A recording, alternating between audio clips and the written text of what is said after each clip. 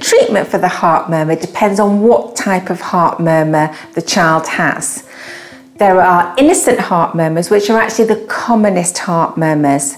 This means that there's actually nothing wrong with the heart at all.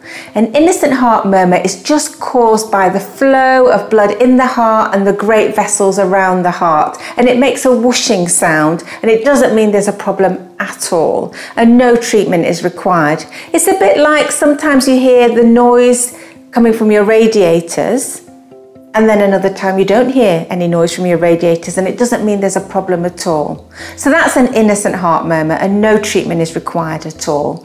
And some children grow out of the innocent heart murmur, and some children have it occurring from time to time. Pathological heart murmurs are heart murmurs caused by a problem with the heart. These problems with the heart can range from tiny holes in the heart to big holes in the heart. There could be a problem with the valves that are in the heart. They might be leaking, or they might be too narrow. And the treatment depends really on the cause. Some heart conditions just require monitoring in the clinic. Other conditions are more important and might require treatment with either medication or a heart operation, which could either be keyhole or open heart.